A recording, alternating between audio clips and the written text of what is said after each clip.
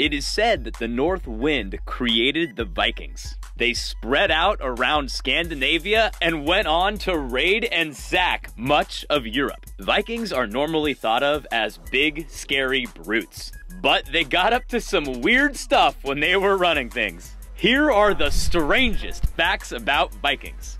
Number 10.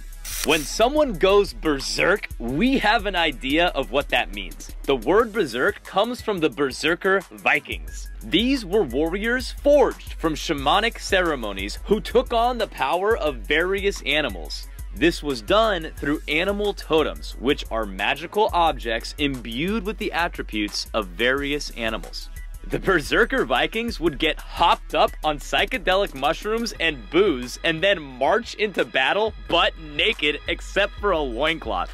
Cannibalism does make an appearance in the berserker ritualistic practices, and there's no doubt from extant records that berserkers would partake in human flesh. Pop quiz, hotshot. The Vikings have influenced many things we still do today. Can you guess what current sport was made popular by the Vikings? See if you can put the right answer in the comments below, and I'll let you know later on in the video if you're right. Number 9. The blot is an Old Norse word for sacrifice, the blood kind. Vikings loved sacrifices. It was one of their favorite things to do. They didn't have bored badger videos back then, so they had to fill their time with something. They had a lot of rules around sacrifices, and you had to kill someone or something ritualistically. The sacrifice would usually be an animal or one of your captured enemies. It was crazy important to Viking culture, and it would take place 4 times a year. This was around the days of winter solstice, spring equinox, summer solstice, and the autumn equinox. It's a little gruesome, but what you do is kill the victim, boil the body in a huge fire pit, and then smear their blood on the walls, on the statues of the gods, and everyone who was there. Afterwards, everyone would gather around the blood cauldron to enjoy a nice meal with the gods and the elves who would show up too, I guess. A big cup of blessed alcohol would then be passed around the circle for everyone to take a drink. And ironically enough, they would toast to peace and harmony. Number 8. Well-groomed men with beards is nothing new, and Vikings were actually known for practicing good hygiene. Their grooming tools, in fact, were found to be one of the most used of all Viking tools. The apocryphal image of a Viking as a wild, dirty savage is mostly a myth. Before meals, water and towels were provided to wash hands. Baths and practical hygiene were the norm. People paid attention to their looks and hairstyles, even bleaching their beards.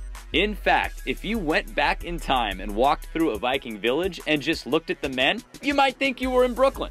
They were the original hipsters. Real-life Vikings had golden locks and were fabulous! Before we move on, be sure to subscribe. Hit the bell button to get notified of new videos, and we always appreciate a big thumbs up. Number 7. The Vikings were pretty rough to those who crossed them. They had a nasty way to eliminate an enemy when they were captured. So they'd put a person face down and carve an eagle into their back, and then cut out the ribs from the spine with an axe. Adding insult to injury, they would literally rub salt in the wound, which is where that expression comes from. Then they'd pull the ribs apart from the spine, and apparently it looks like an eagle. Finally, the person's lungs were removed and put on top of the ribs. I'm not sure how, but Vikings totally thought it looked like an eagle, and this served as a pretty strong warning not to mess with the Vikings. I'm getting a little nauseous just thinking about it, so let's move on. Number 6. A lot of modern-day cities used to be Viking strongholds. York was a big Viking center and was called Jorvik. It means Wild Boar Creek. So New York City is an anglicized name that really means New Wild Boar Creek. That sort of thing happened to a lot of metropolises who've changed their names. And actually, a lot of things are named after Viking stuff. Like our days of the week are named after Norse gods. Thursday is Thor's Day. Wednesday is Woden's Day, who's Odin. In Old Norse, the word for Viking was used for anyone who would travel abroad to raid, trade, or explore. It's hard to separate who was a Viking and who wasn't in some regions. The King of England, who unified the whole country, was a Viking from Denmark. If you live in Ireland or the UK, there's a good chance your city is a renamed version of some old Viking settlement, like Dublin, for example. Number 5. Nothing would look more shocking to a Roman Catholic soldier than a face-tatted Viking covered in pagan symbols. But did Vikings have tattoos? Your answer could be yes or no, depending on which Viking movie or series you watch. And just like their Hollywood depictions, the anthropologists are also split. Some of the Swedish Vikings who raided Russia had tattoos, but it's hard to find tattoos when there's no skin left on the bones. Might not be a shock, but most Viking corpses these days are not in good shape. The Vikes found in Russia were buried under permafrost, so their tattoos survived. But according to the evidence, the pros say most Vikings didn't have tattoos. However, 47% of Swedes today have tattoos. Most Scandinavians were not Vikings, so if you're a Scandinavian who's tatted up in homage to the ancestral tradition, then sorry to break it to you, but you're doing it all wrong. Number 4. It's answer time. Vikings literally worshipped skiing. Every soldier had a lot of downtime, and when possible, Vikings would ski for fun. They would use pine skis up to 2 meters long to travel and bomb hills. They love shredding the gnar. Skiing was invented in China, but the Vikings made it popular in the West. The word ski is even derived from Old Norse. Winter sports were such a pastime that you can find pictures and statues of their gods wearing skis. And without mountains or hills, they would make bronze skates to have fun on frozen lakes. Vikings were opportunistic and strategic attackers. Part of why they were so effective is because they could arrive on boats without a moment's notice. There's not a ton of evidence for this, but some experts think Vikings could have also originated ski warfare. A gang of Vikings charging down a mountain with axes and skis is just about the most terrifying thing you can imagine. Number 3. Rune casting was the secret language of Odin, the Norse god. The god of Norse gods. The rune casters, normally women, could make big decisions depending on what the runes said. It's a method of divination where you dump out a bag of rune-carved blocks on the ground. The face-down rune blocks are ignored, and the face-up ones have significant meanings, which are then divined by the caster. Runes played an important part in communication, decision-making, and faith. Vikings believed that runes could protect them from just about anything. Sometimes the runes were used in place of medical attention. And if runes didn't work, that was because the runes were wrong, and they could just be rewritten. Isn't that convenient? Number 2.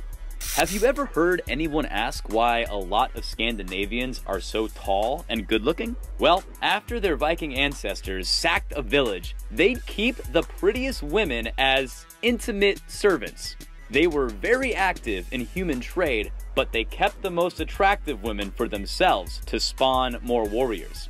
There are, for sure, many other reasons why Scandinavians look the way that they do, but partly it is because a lot of them were descended from horny Vikings and a chosen conquered mate. According to records, most Vikings preferred blondes.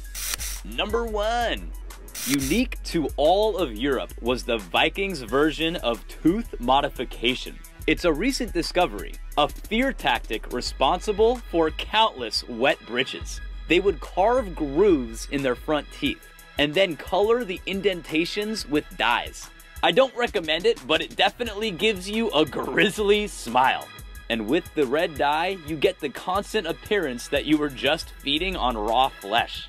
But scientists are actually stumped on the real purpose for the groovy teeth and why the Vikings did it. A recent finding from a mass grave showed that they were executed in front of a live audience. Researcher David Score said the purpose behind filled teeth remains unclear, but they could have been to frighten opponents in battle or to show their status as a great fighter. It does seem like it was kind of trendy. More skeletons keep showing up with carved out chompers.